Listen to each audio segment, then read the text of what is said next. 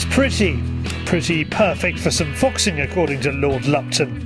As usual, Roy is keeping the odds in his favour and is doubling up this morning, looking for a fallow doe for the freezer and some pre-frozen foxes themselves in need of a meal.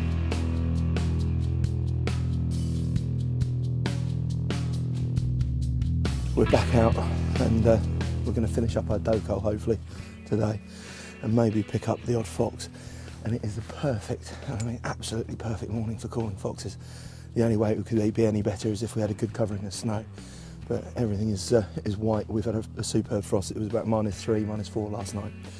So stalking through the woods is going to be a bit crunchy, but for calling foxes this morning, if anybody's out there and they didn't get a meal last night, they are going to be incredibly hungry and should really give us a good response. Shooting with Roy is his old friend Andy. He's more used to shooting shotguns and shells than rifles and bullets, although he's got plenty of ammunition against the postman, whom he's known for more than 20 years. Andy does a lot of shotgun shooting, not a lot of rifle shooting, so it could go very badly. Sorry, mate. Trying to give you confidence before we start. No, Andy has done a bit of rifle shooting with me before.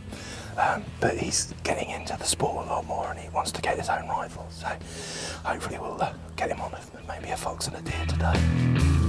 It's fox stop number 1.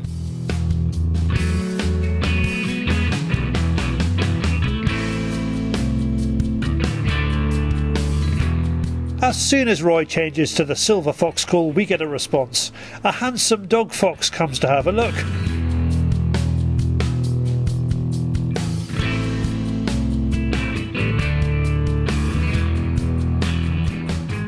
He stops 50 metres shy of Roy and 80 yards from Andy. Andy was given strict instructions about his arc of fire, and this fox ain't in it. We're then joined by a darker and smaller vixen. Roy keeps them in play for 5 minutes.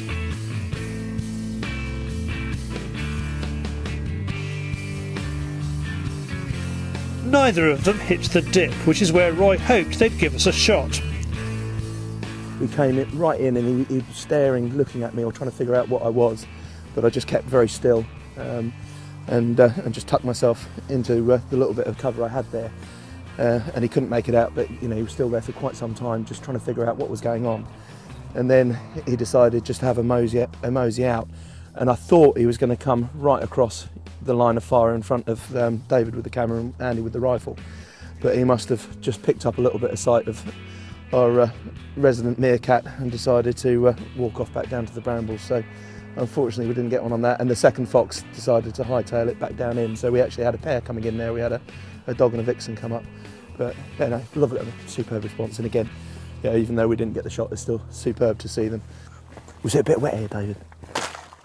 On the other side of the estate, David refuses to drive the Mitsubishi the extra 50 yards alongside the lake to park closer to the gate, but then has to face the abuse. I would not take the mickey out of David in his little precious four-wheel drive.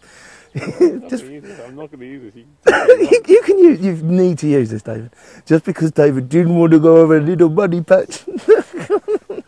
I'll do a sensible piece. Well, as David is not really used to driving a four-wheel... No, come on. I was going to get onto something sensible. Come on. Ready? I'm used to driving a four-wheel drive, you arse. On the road.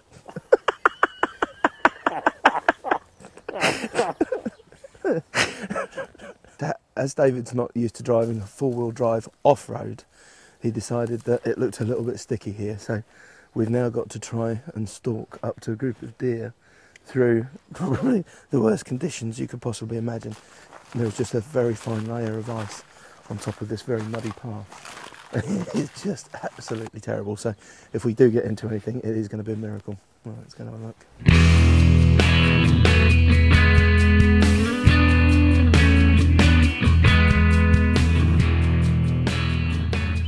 He is right, and there are no deer, and no foxes for that matter. Our last stop is a favourite. He is taking us to the patch where he had a fox pass right in front of us last spring. He is going to hide behind the same stump using Jack Pike's English oak jacket in order to look like part of the furniture.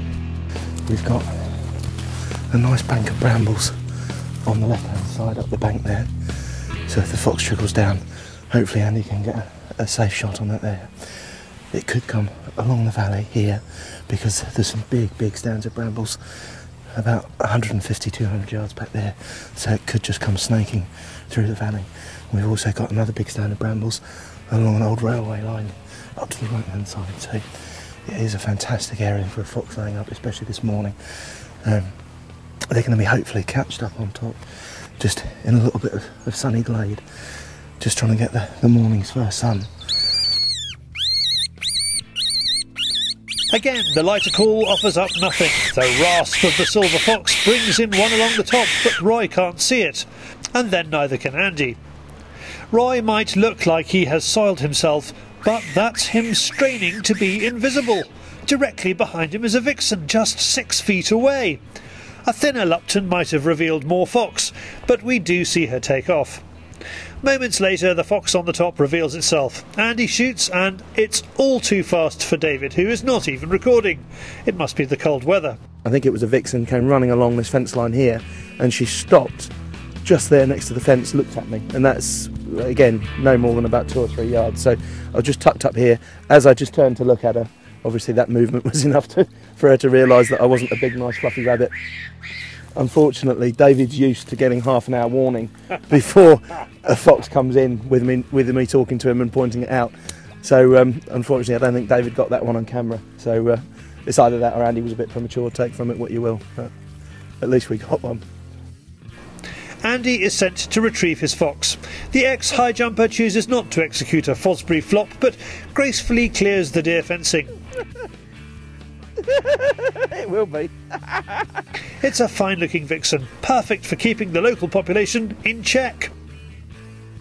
If you can get on top of your foxes, now is the time to do it before, obviously, they go in and start coming. Oh! And the more vixens you can get now, obviously the more effective your population control is going to be.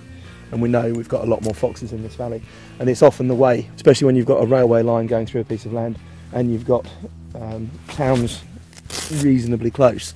You're always going to get a fresh feed of foxes coming through, because the foxes will hunt along the railway lines, and then if there's a vacant territory, they'll slip into it. So again, you've just got to be constantly on the top of your game when you're foxing like this, and making sure that you keep the numbers down.